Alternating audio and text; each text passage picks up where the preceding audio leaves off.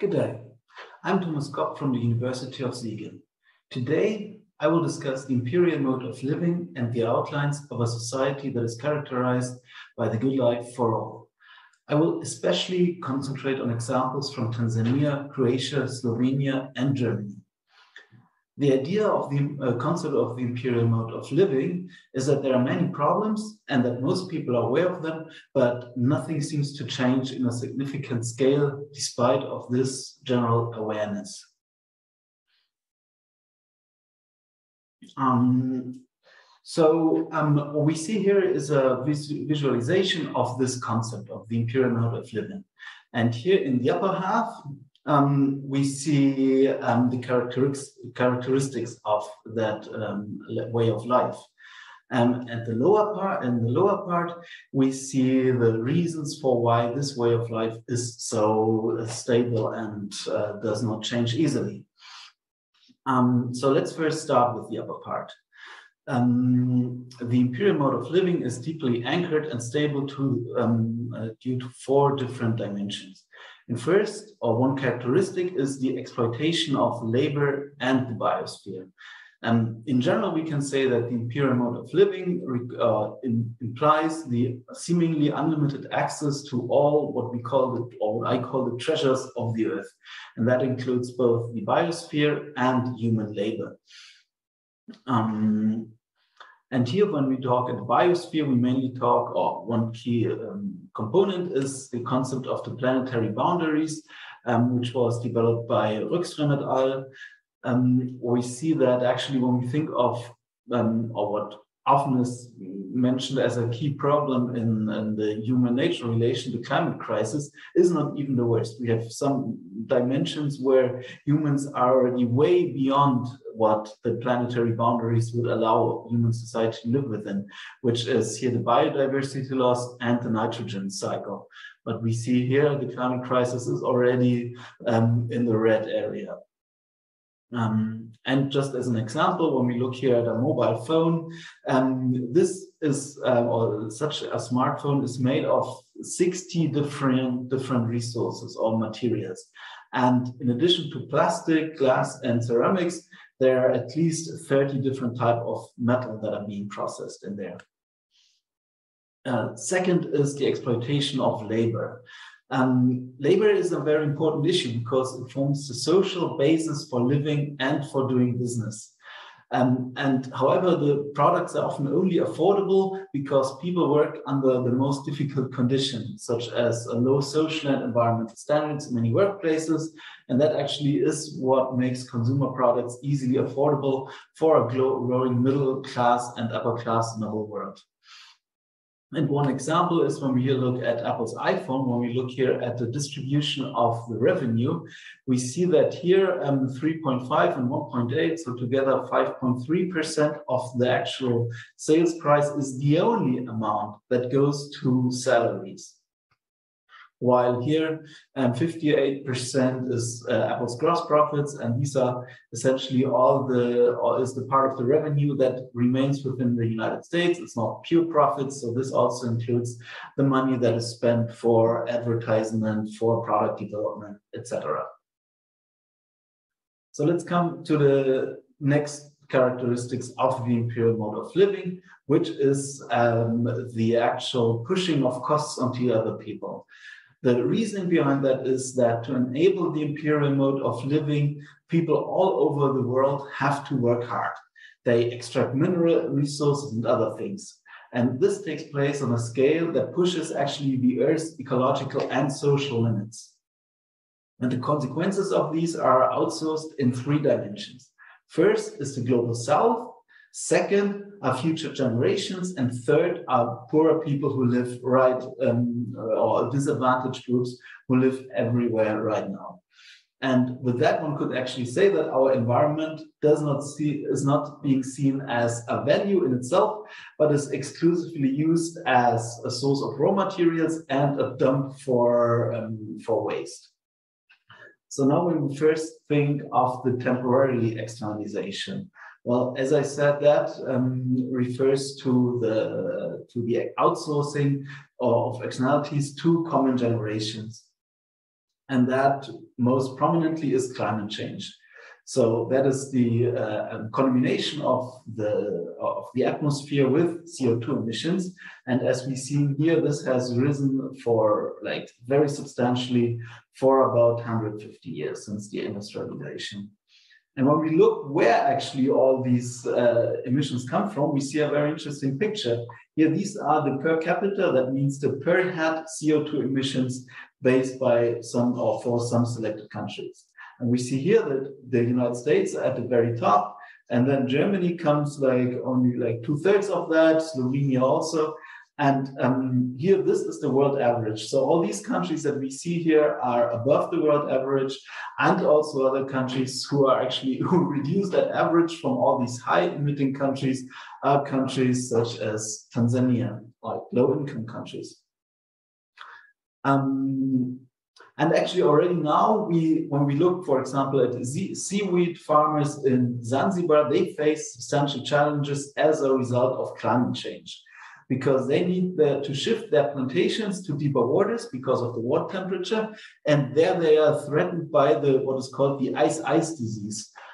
That's what we see here in the picture, and that actually happens when the changes in the ocean temperatures stresses the seaweeds, and that makes them produce this substance here that attracts bacteria, and this will even become worse when global climate changes increases. So this was now the first dimension of the outsourcing, the temporal dimension, and now we look at the spatial dimensions. What we have here is a picture now from the living sphere of digitality, is like an illustration of the content management of Facebook. As you might know, many of these content management centers are located in low-income countries, and what the people do there is to moderate the contents on Facebook. Or like, that's just an example. Of course, it's also true for other social media. And given what they have to see there all the time, is here illustrated by that graph, that has the potential to essentially break down people when they have to watch 8 hours, 10 hours per day, 6-8 days per week, all these horrible images that are then to be deleted from the platform. Another dimension of spatial externalization comes here from South Africa, which is a picture of an area where gold mines located. You know that most of the gold, or a substantial share of the gold that is produced today, is actually produced to produce digital devices, because they all include gold. And what happened there was that the groundwater and the surface water was polluted with acid mine drainage, and that has exposed the residents to living around, or who are living around these mines, to high concentrations of heavy metals, which is of course a substantial health risk. Now let's come to the third dimension of the imperial mode of living, which is the expansion and intensification. And despite all of these problems that we just mentioned, the imperial mode of living is spreading from the global north to more parts of the world. And that goes along with all these difficult ecological problems and social injustices. So let's first talk about the expansion, which is which takes place at a surface dimension. So what we see here is just the annual size of the global data sphere measured as zettabytes. So this is essentially the size of the internet. And what we see here is, can be considered some sort of exponential growth. And now I would like to highlight, Now I would like to highlight the example of the Intel Ocotillo campus, which is a manufacturer plant for Intel microchips in Arizona. As one can see here from the pictures, but as you probably might know already, Arizona is a very dry area.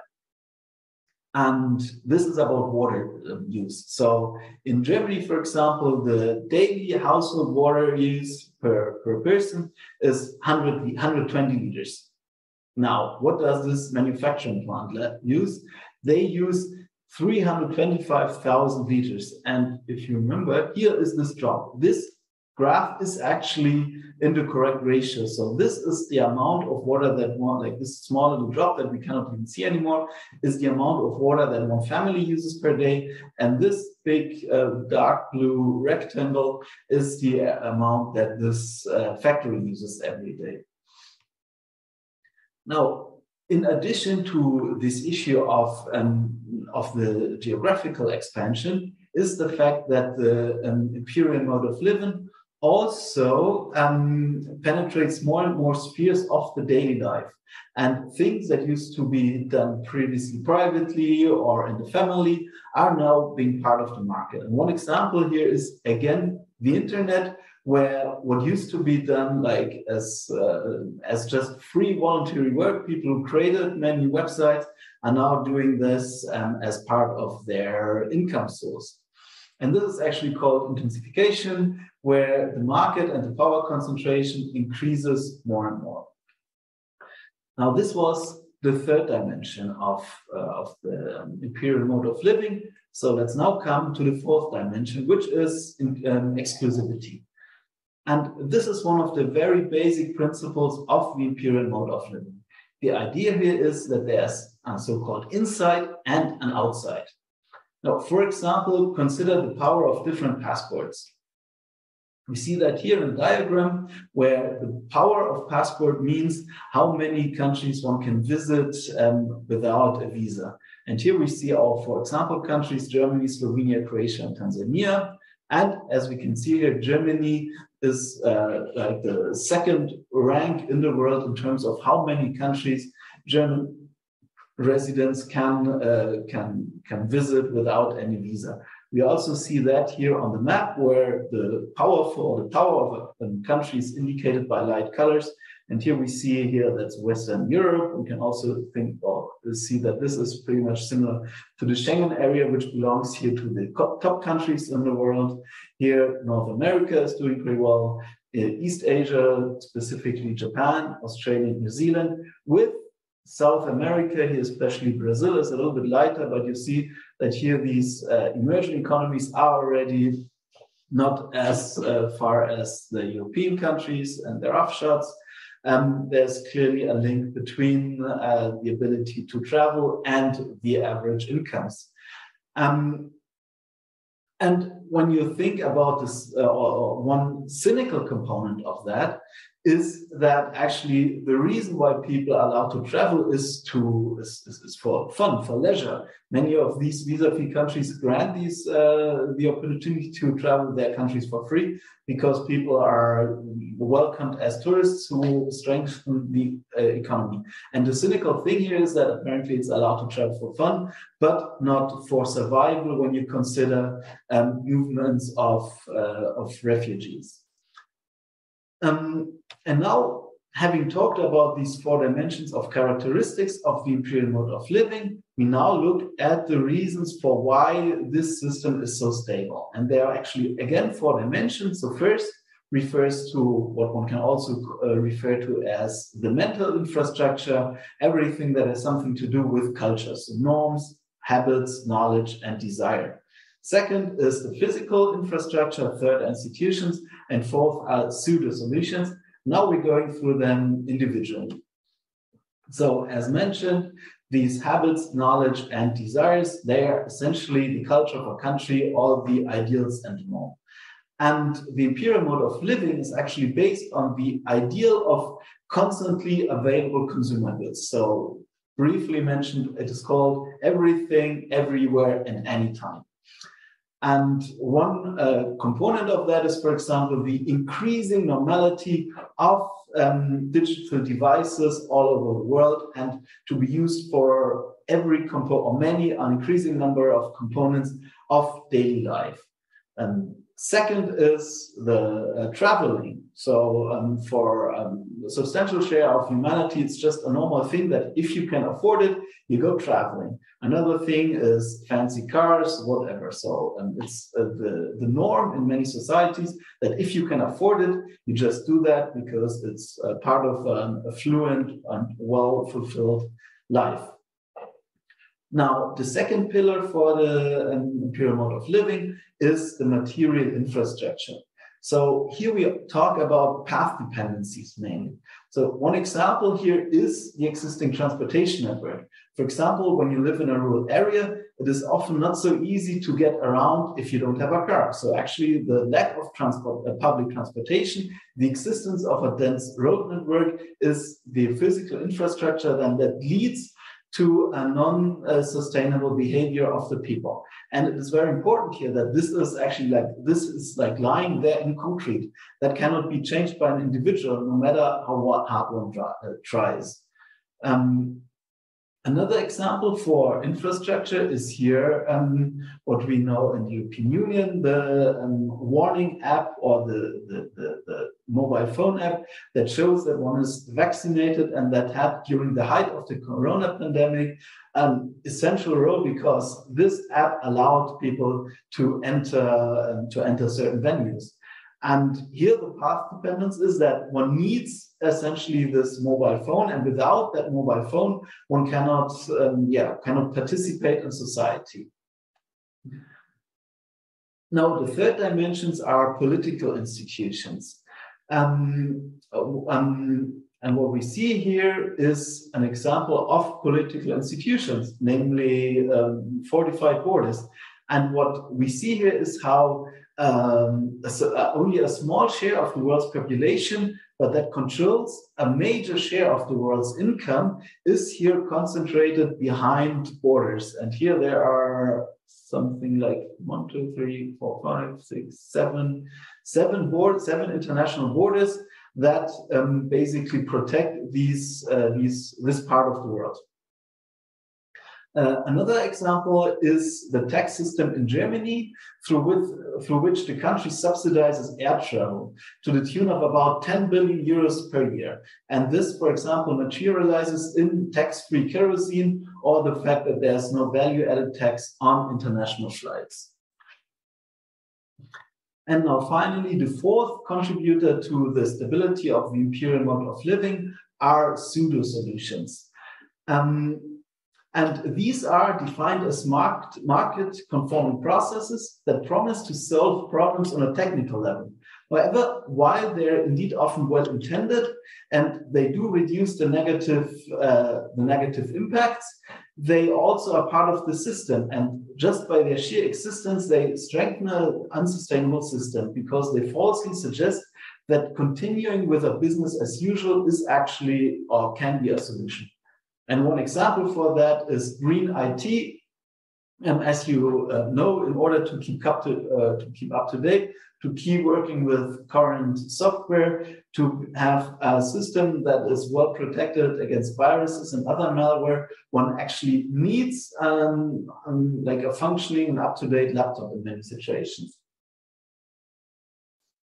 And of course, this fundamental problem is not solved by now arguing, well, one can now make some of these resources more conflict-friendly or more environmental friendly. A second example is here, illustrated as a green airplane. This is or an example for that is compensating the CO2 emissions of a flight. But of course, these CO2 emissions still occur and would be better to not fly at all. And the problem with these pseudo-solutions is that they influence discussions in such a way that the actual fundamentals remain the same. So the question that one asks, like, how many things have to change in order for this unsustainable way of living may remain. And of course, that is not going to work. So to sum up all these dimensions of the persistence, one can say that in many cases, the same person is both exploiter and being exploited. For example, think of a poor person who is exploited him or herself, but owns a smartphone which comes with all these difficult conditions for the environment and the labor when producing it. So we can conclude that the imperial mode of living is not only around us, it is actually within us, and it is reinforced by these pseudo-solutions that we have down here. And through this anchoring and the normality, there I'm talking about the cultures, it is somewhat invisible. And that actually may explain why it often appears that nothing changes, or at least in a not fast enough pace. And summing all these up and giving the current state of the world, especially I talk about climate change and loss of biodiversity, etc., the question is not anymore if things will change, because we know that they are going to change. Because if we continue as it is now, we will have substantial climate change, we will have rising of the oceans, drastic changes in temperatures, etc. So here we know that, and if we don't want that, we have to change other things.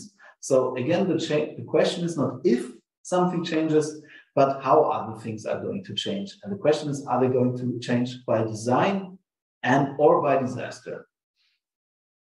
And what I'm going to show now in the second half of this presentation is an idea on how this change can be implemented by design and not by disaster. And for this, we have the concept of the solidarity-based mode of living. And in this mode of living, that is most easily defined as not living at the expense of others.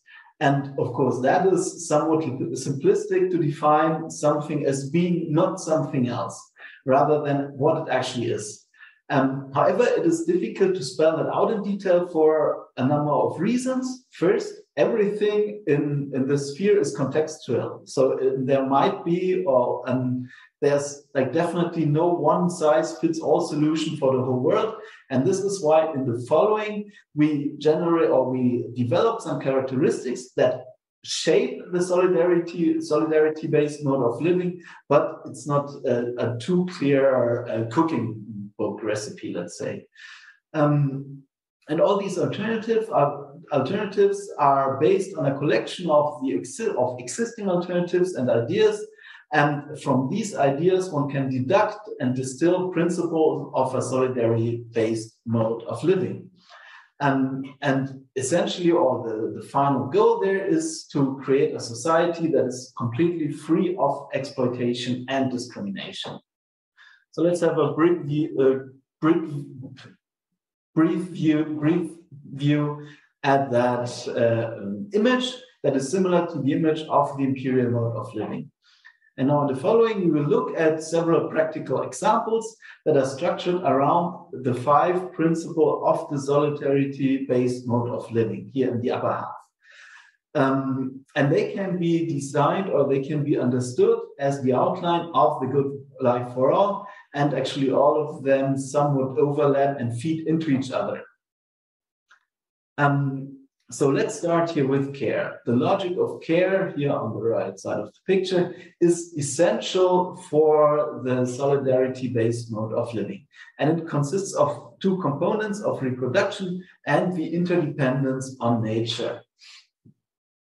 So instead of production, we focus here on reproduction because the purpose of the economy as a whole is to serve the people's need. And it's not the other way around. It's always that like the people are first and the economy is the mean to achieve the good life for all. And it's not the people that have to live to be slaves to the economy. And the standard of all activities should be that that is to preserve life and to develop and to cultivate relationships. And this involves social relationships such as care activities, including raising children and caring for the elderly, but also, of course, the cultivation of friendships. And on the other hand, we humans, and like the humans and the nature, we are inseparable. And in the imperial mode of living, the nature is thought of as something external that can be exploited at will. However, the logic of care emphasizes that humans actually depend on nature, and the 2 are not separable from each other. And now we come to 2 examples where this materializes very well. So the first one here is what we see here, it's a practical permacultural institute on Zanzibar. So this is a project for permaculture on Zanzibar. And here the idea is that instead of industrial agriculture, in which the nature is exploited, the soils are depleted and kept running with chemicals. Here in the permaculture project, It emphasizes a philosophy of a spirit of with nature, as they say themselves. And that means that the nature is thought of in cycles to care for and about the earth, and this is an essential component. And here we have a second example, the Crater project from Slovenia in Ljubljana. So this is an emerging production space which sprouted from a neglected and kind of like crater resembling construction site near the city center of Ljubljana.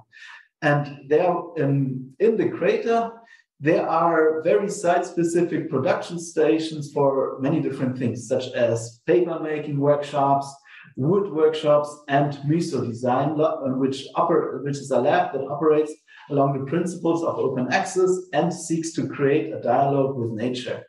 And just two examples for projects that they conduct there is first to apply local soil and clay and gravel in construction site. And a second example is a prototype of planting plots that are created by compressing different types of recycled materials into a functional forms, and such as flower pots. Now let's come to the second dimension of the solidarity-based mode of living, and this is democratization. Sorry, it's a third dimension already. And the idea here, it's also very simple, is that all people should have the opportunity to shape their lives and everything that touches their lives. And fundamental to this access are participation, temporal and emotional capacity, education, and security. And democratization, the principle as it is spelled out here, creates all these conditions, together with the corresponding decision-making procedures. And actually, interestingly enough, in this sphere of life, digitalization can be helpful now, on the other hand. Before, digitalization was only a problem. And one example comes here from Slovenia again, where there is a process that is called the Youth Participatory Budget. And this is actually based on the idea that once the young people make part of the decision-making process on how the budget of this municipality is spent. And since the youth are often not really located in on the daily routine, they are not in this municipality because they go to school, and that is often somewhere else. They could not rely on the young people really being present in person, and this is why the people in charge at the municipality decided to create this online tool here, where the youth of this municipality could influence on how the budget is spent through this online tool. And here a second example for the democratization process is the Tumbatu community hall on Zanzibar. And here the idea is that the participants who come to that place, here we have men in this picture, here we have women, is that they decide together on very low level community affairs. And one example is the joint decision-making on how and where to bury their loved ones when somebody passes away, or second, to take the decisions on where to go for cultivation in their land, because this is done in order to allow the land to rejuvenate, which is part of sustainable agricultural practices. Now, the next dimension of the solidarity base of living is what is called commoning. So here we have, first, it's a picture of the octopus fishing in Tumbatu, the same area where we just saw the community hall in the previous picture. And here this community also jointly decides on 3 months prohibitions for octopus fishing, because after 1 month, after each 1 month period, the octopus population decreases, and they want to give them 3 months to regrow or to regenerate. However, there the problem is when outsiders come who are not from this area, who don't respect these locally decided fishing grounds, let's say. And in general, one can say that commoning is about the process of how people produce and use goods and services collectively. So these commons, they do not belong to one person as a private property. Instead, they are available for use for all on an equal basis. And how these commons are actually used is always like the result of a negotiation process, but in a democratic decision-making. And there, essentially, it leads to a world in which the people are not separated to producers and consumers, but everybody can become a co-producer or co-creator, I can also say, sorry. And how this is then done, yeah, depends, of course, always on the respective case. And one example here is the Wikipedia, where all people over the world can participate. And this is another example where digitalization actually might help to increase the common. And now we have a third example for the commoning, which is the Rođe Community Center in Croatia. And in this community, about 108 civil society organizations invested jointly to renovate the space by using their own resources. So here you see how it looked like before, and here on the bottom pictures, you see how it looks like right now. And the interesting thing there is that these 108, like just imagine the sheer number, the 108 institutions had to find a way to cooperate and to use the building in a way that it forms a non-formal self-management.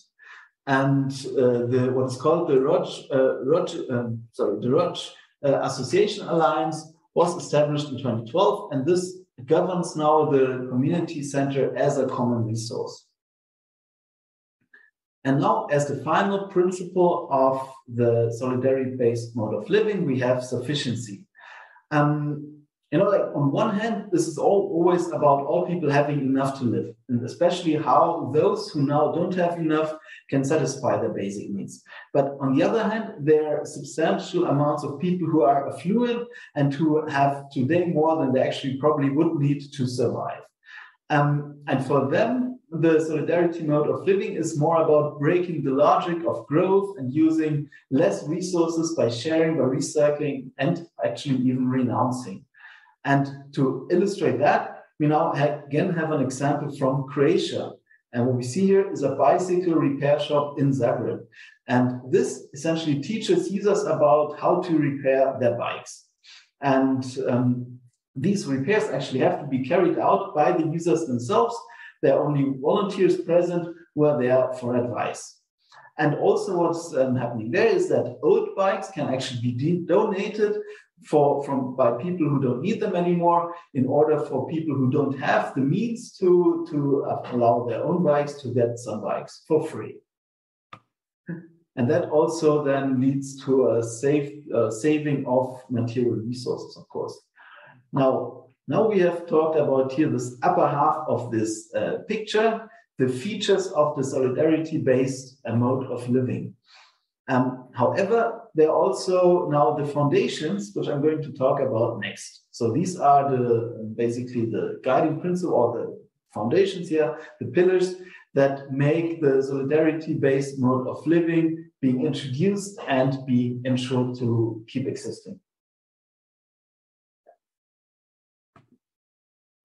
And now we first have a look at the basic human needs. And this is completely different from the economic system that we have right now, because it challenges the neoclassic concept, let's say, of needs, which are, according to neoclassics, unlimited. So the idea is that more is always better. And this actually means that these and the mean, at the same time, while we always achieve more, or try to achieve more and more, the means to achieve these needs are limited. And now the solidarity-based mode of living turns this understanding completely upside down by finding that the actual needs are limited, and the only thing that is unlimited are the satisfier. So here we have a quote from the Chilean economist Manfred Max Neef, who essentially says that here, these are the basic human needs: freedom, identity, creation, idleness, participation, understanding, affection, protection, and subsistence. Subsistence includes food, shelter, clothing, etc. And as you see, like these are limited. There is no need for having more food than one needs for subsistence, because that's how it is defined. And what is argued then is that there are an endless way of possibilities to satisfy these needs without the requirement for economic growth. A second way is to look at the material the day-to-day practices and desires. And this essentially means that one needs a societal change towards a normality that follows the principles of the good life for all. That sounds pretty simple, but of course they're devilish in detail, because it really means that for the people who are already affluent, they have to cut down. It has to be the normality, and one has to justify themselves for using an excessive amount of resources. Here are the material infrastructures. So that means that essentially, as I said before, today cities or many living spaces are designed in a way that one cannot navigate them without the car. And one positive example where this infrastructure was completely changed is Copenhagen, where the entire city was re-transformed to a bicycle city. And then they conducted a survey to ask, why do you actually cycle? Do you try to avoid traffic congestion? Do you like the better environment? Is it good for your health? Is it better for the urban lives, etc.? And actually, what became clear is that only a small fraction of the people who now use their bikes do that because it is ecological. And there are many other reasons why people use bikes in these days. And this is very interesting, because that means that it is more convenient for the people. Like the people say it's faster, it's cheaper, it's just more convenient, more easy to take a bike. So this somehow turns up the logic of one has to be willing to do something good to save the environment. No, it depends on the surrounding infrastructure and institutions. And this actually means that here we have a set of institutions and infrastructure that make it more easy, more convenient to do what is environmentally sustainable. Now let's come to the example of political institutions. And we have three examples here. First are a practice of repair vouchers from in Vienna, which is now actually extended. Like here, this was limited to the beginning of last year in 2021, but now this was actually extended to the whole of Austria. And this means here that one can go somewhere with any broken device, like a washing machine, and then and with this voucher, which one can just simply print off the internet, that one can give it to the person. One only has to pay half of the price, and the other half is paid by the government. So this increases the amount and increases the motivation to repair old stuff instead of buying new stuff. A second example is the Rio Earth Summit, which was already there in 1992, which empowered the indigenous knowledge versus WTO regulations on biopiracy. However, unfortunately, here we see that this is a rather weak legislation, and if these two conflict, the World Trade Organization rules on intellectual property, when they conflict with this Rio Earth Summit declaration on the importance of the indigenous knowledge, then unfortunately the World Trade Organization law is stronger. So here we also see an attempt by changing this institution, by making at the international level, at the United Nations, this requirement stronger than the rules of the World Trade Organization. And now a third example here was the cleanup waste collectors in Arusha in northern Tanzania. And this was here undertaken by volunteers, but of course the Tanzanian government and also governments could make this a government plan to reduce the trash that is lying around on the countryside. Another example for institutions that improve the living sphere is also from Tanzania, where plastic bags are forbidden. So it's illegal to introduce plastic bags into Tanzania and also illegal to use them there. And now, as a final principle for the solidarity-based mode of living is subsidiarity and democratic control. And here the idea of subsidiarity means that everything that can be decided at the lowest level, at the local level, should be taken, or every decision that can be taken at the local level should be taken at the local level, or more general, and everything should be decided at the lowest level that is possible for this decision to be made. And that regards taxes, subsidies, community affairs, working hours, whatever. Now, to sum up the solidarity-based mode of living, as you can see here, we have the same structures as before. So here we have the characteristics, and here we have the foundations, but in this case, they are radically redesigned. Also, there are different principles by which the solidarity-based mode of living operates. And as you see, there are here many additional arrows, all in this picture here, here and here. And this is there to indicate that this is not meant to be a complete master plan, but that these principles must always be up for discussion and that they can also change over time. So this was it now, from the Imperial mode of living to the good life for all. I thank everybody who watched that video for their attention, and yes, all the best and have a nice day.